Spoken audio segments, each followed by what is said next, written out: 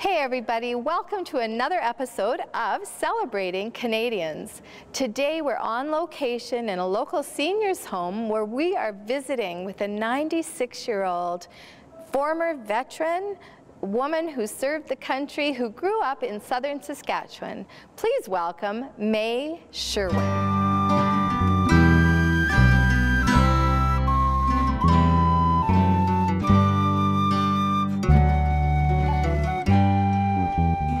Welcome back, everybody. We're here with our wonderful Canadian today. We're celebrating the life of May Sherwin. She grew up in the Wood Mountain area of southern Saskatchewan and had a good life on the farm. You had beautiful siblings, and as you grew older, the war started breaking out. You heard about the war. How did you hear about the war? Well, radio, of course. Radio. Now that must have been quite something when radio began. Well, that I don't hardly remember, but my dad bought a little radio. It was about the size of a Japanese orange box, a little bit longer. Yes. And had little tubes about 3 inches high on each corner, one on each corner. Okay. That was the tubes that brought the radio into us. And we had 2 sets of earphones. Okay. That fit over your head. Well, those 2 earphones were always, one really had it on their head and somebody else was listening at their ear.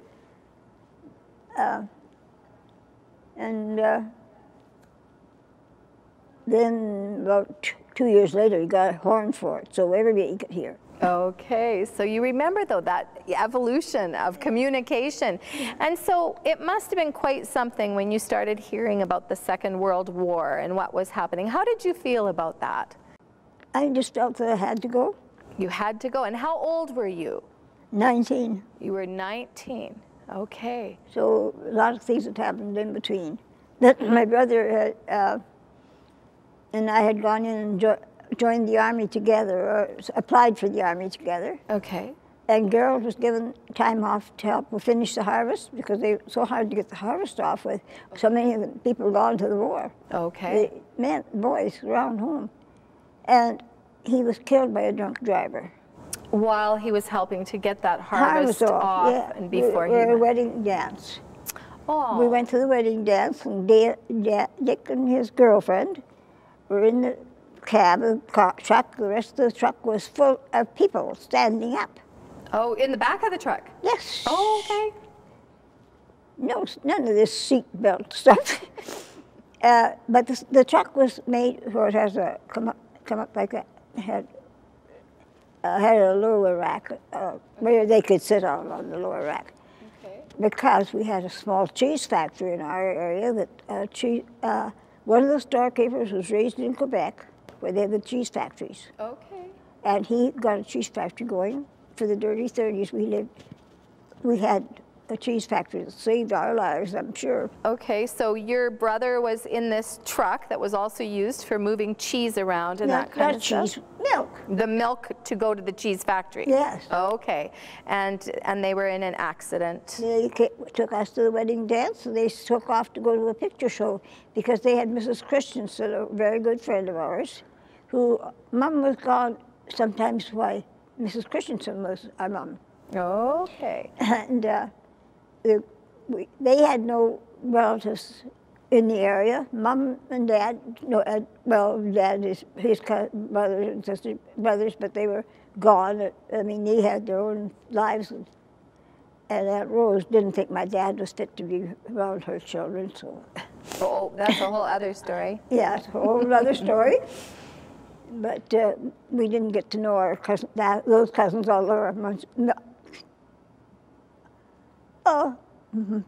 Mile and a half at the most. Okay. Okay, so I'm interested in what happened then. Now you thought you were going to go off to war with your brother, but he wasn't able to go because now he's passed away. And so how did this work for you? How did it work for me? Well, I had applied for the army before, when they were just organizing. Okay. They hadn't organized yet, but they did know one thing: women were not going to be going into war until they were 21 years of age, and that was it. Oh. You could have no children, no girls under 18, no boys under 16, and if you had anybody in your family that was handicapped, you couldn't go. You had to stay with that handicap. No matter who you got to look after them or your children, Okay. it was out. You're not. And you had to be between the ages of 21 and 45. So you applied to be there when you were too young. Yeah, so I had to wait for 2 years. So what I want to do is I want you to help our viewers to understand what did it look like as you were a young woman in the armed forces. What did that look like for you?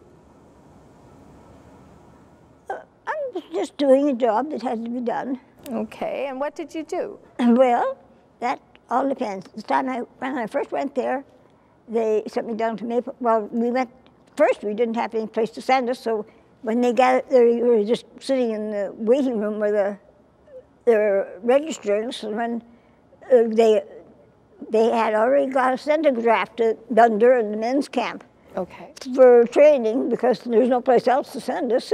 Okay. And so I had had a lieutenant and a lady corporal. Okay. In uniform. We saw what the uniforms looked like. We were in our clothes, whatever we brought from home, or whatever we bought it with our first paycheck. And Because you didn't have a uniform yet. They hadn't any real plan for women in the military yet. oh, they did, but they had the idea that they would all go down to this place in Quebec. Okay. But in 3 months, they had no place to send girls and no money to turn us. Okay. So took that whole camp over for officers and senior NCOs. Okay. NCOs, non-commissioned officers. Okay. Any from lance corporal to sergeant, staff sergeant, sergeant major. Okay. So you left Regina. I went to Regina. And then to Dundurn. Mm-hmm. And how long were you at Dundurn? I was there a month. Okay. And that was basic training. That was basic training. We were supposed to have at least 2 months, but we had 1 month and we were off to Maple Creek. To Maple Creek. And what did you do then at Maple Creek? Practically nothing. We got to Maple Creek. They had a new barracks. Okay. We were in a new barracks in the men's camp with an isolation tent about maybe 100 yards out from our window. Okay. And no curtains, no nothing. So the first thing the girls did was get balnary, so we lived in with windows with all balnary over. Okay, so how long did you stay in Maple Creek?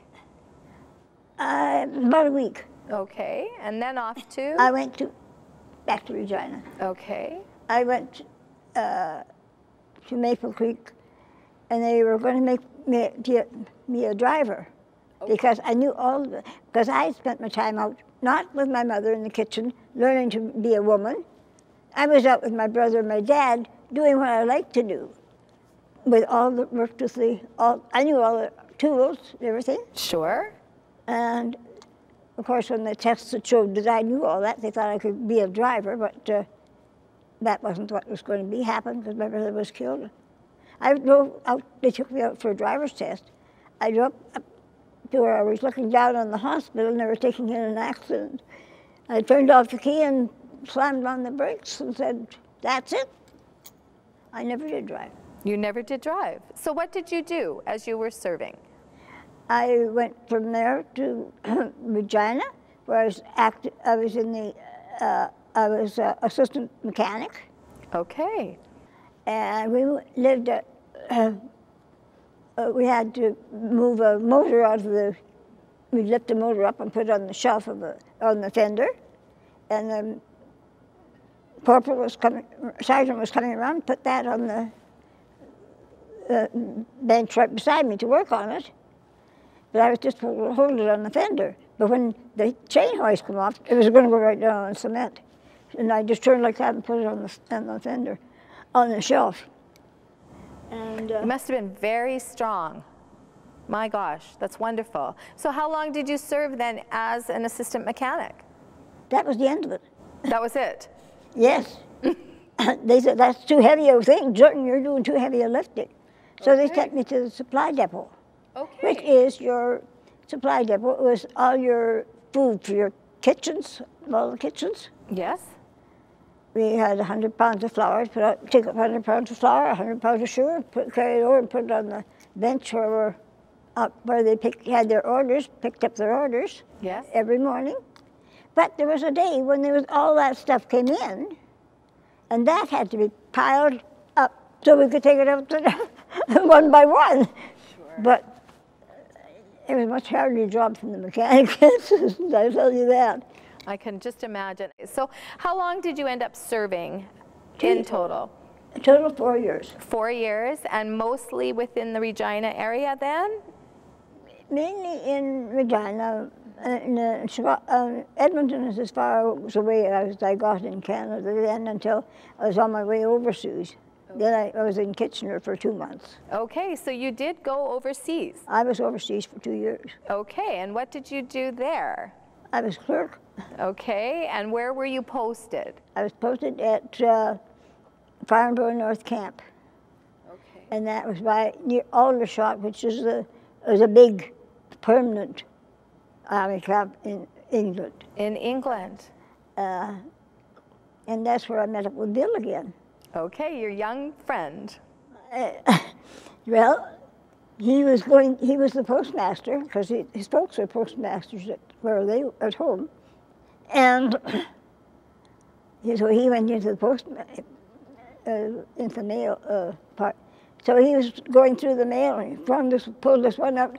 He got a whoop, he said, and they said, what's that all about? And he said, my half-sister's here. He thought of you as his sister. He loved you so much from those younger days. Well, he was there when my brother was killed. He quit his job and came and worked with us until he went to the army. Okay. I was just following him along. And here in the middle of England, he sees a letter with your name on it. I was 5 miles away. 5 miles? Over the hill. Oh my gosh. The next day, we landed one day. I wrote those letters the day we got into camp because until we were ready to get us training again in England. And so we wrote letters all night. I wrote to all the boys. Well, I knew that we were in Kitchener. This is kind of going back and forth. When I was in Kitchener, that 2 months, we were called out at 5 o'clock in the morning to parade through Kitchener. The troops had landed. Oh my gosh. In France. Oh my gosh. 2 weeks later, I was in England. My, what a beautiful story, but what an amazing adventure for a young girl from southern Saskatchewan. Yes, raised out on the farm, and we didn't even have so much as a telephone. But we got around, we used horses, or we rode horseback. I had my own little saddle horse, but I never got to ride him after I came out of the army. Okay. My folks had moved to town, and the saddles were sold. And okay, so big life changes. We haven't talked at all about your life after the army. Do you want to just summarize what happened after the army? Well, yes. I had never been around babies since my mother had. There was 6 years between me and my sister, and then there was another sister, and then there was a brother, and the brother had his 86th birthday yesterday. Okay. And so you'd been around babies when he was born? He and Dorothy and Betty. Sure. But I'd never around babies again. Now you're an adult, you've come home from the war. Come home. Yes.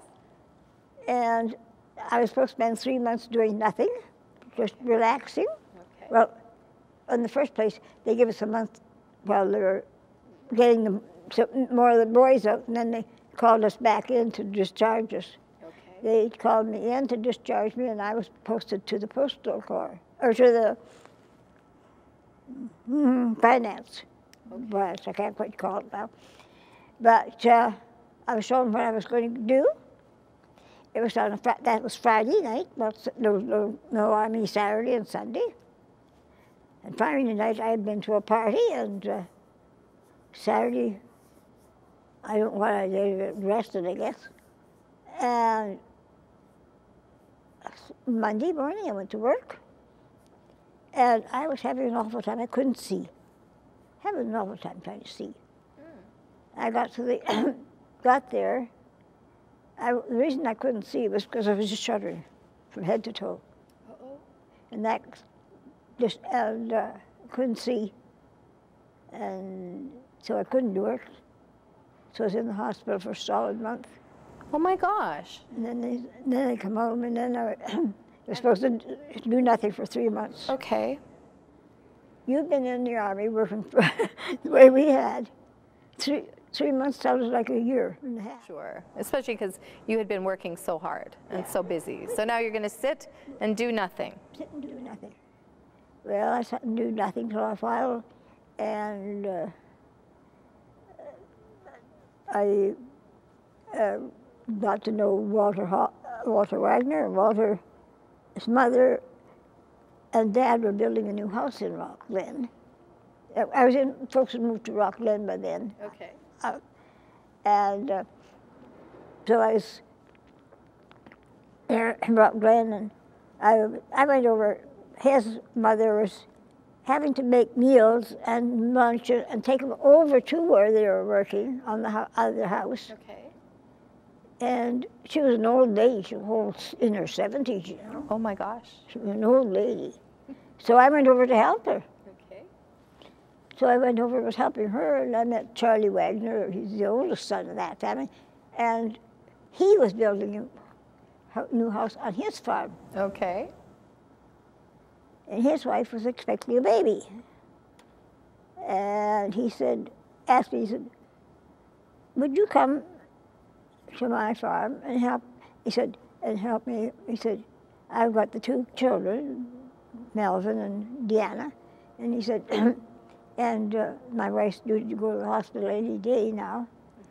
And he said, I was wondering if you would come over, if you'd come and work for me. I thought, oh, that sounds good, but how will I make out when the baby comes? Well, she's got there. She can take care of the baby. Don't worry about that.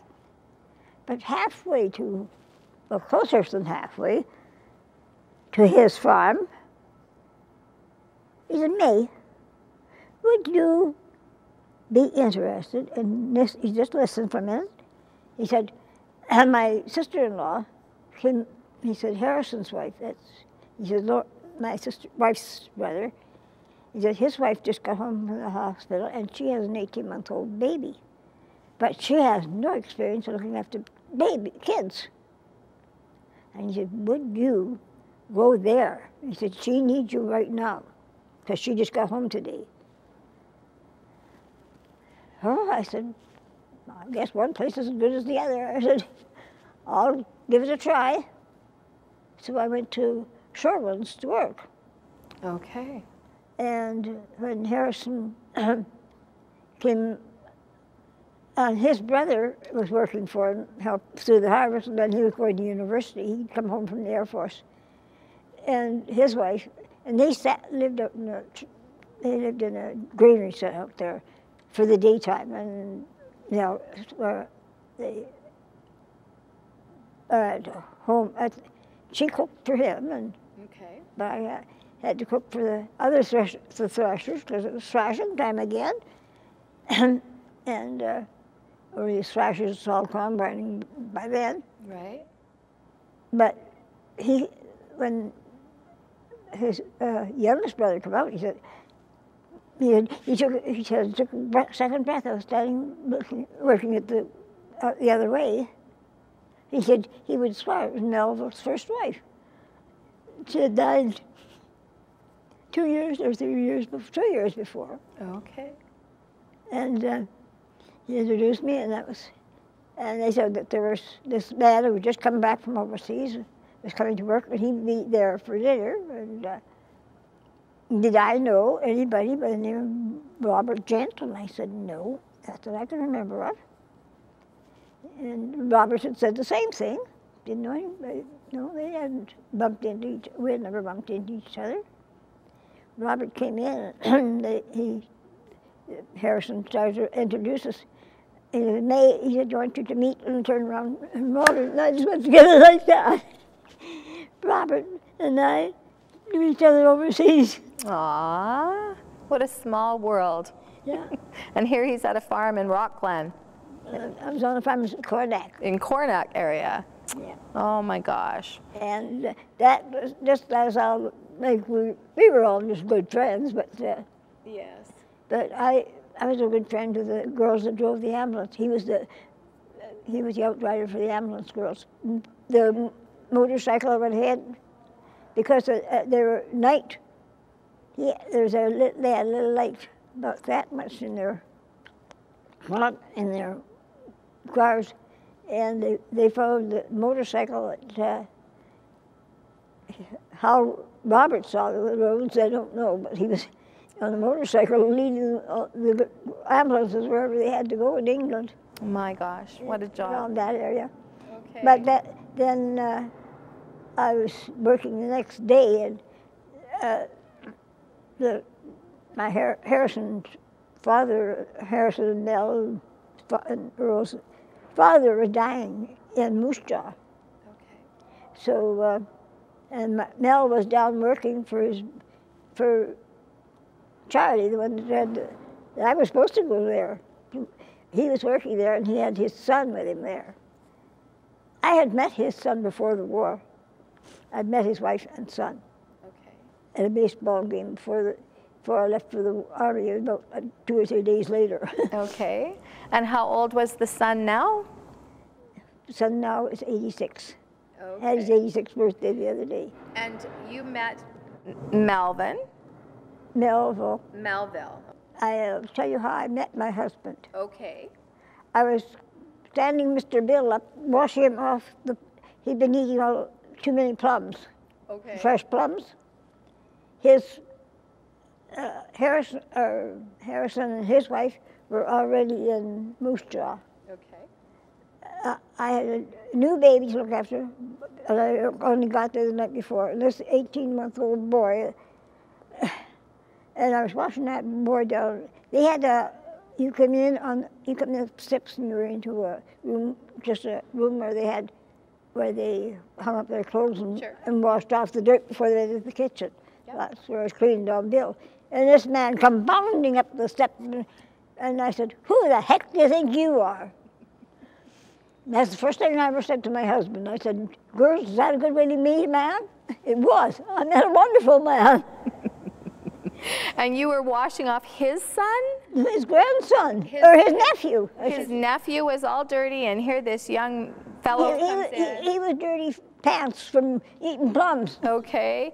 And was your husband looking for a wife? Not directly looking for a wife. He wasn't looking for a wife especially, but I was busy doing that dirty job with kids. He had 3 kids. He had a girl 5 and a little girl 2. The little girl 2, Lydia had a week after she was born, she was up. The rest of the time his mother had taken care of Lydia before she went to the hospital. She was taking care of Lydia and the kids then. Okay, so and I said I do in my wedding. I got 3 children. The minute you said I do, you had 3 children. Yeah. A son that was 8 years old? Yeah. And then these 2 little girls. Yeah. And what did your husband do? He was a school teacher. He was this local school teacher. No, not the local one. He was at Crane Valley. Okay. All right. So He taught school for 44 2/3 years. And for the first 36 years, he had never applied for school. wow, he just was always able to have a job. Yeah. Isn't that First one, his friend that he went to school with, and they boarded together in Norma, called him because they needed it for a baseball player up in center field. And one of his best memories was catching a baseball in Medicine Hat at a tournament. Wow. And when he hit that ball, it was gone. And he caught it. He had to jump over the fence. He jumped over the fence and he caught that ball. Wow. And he said, he stood up to a standing ovation. There you go.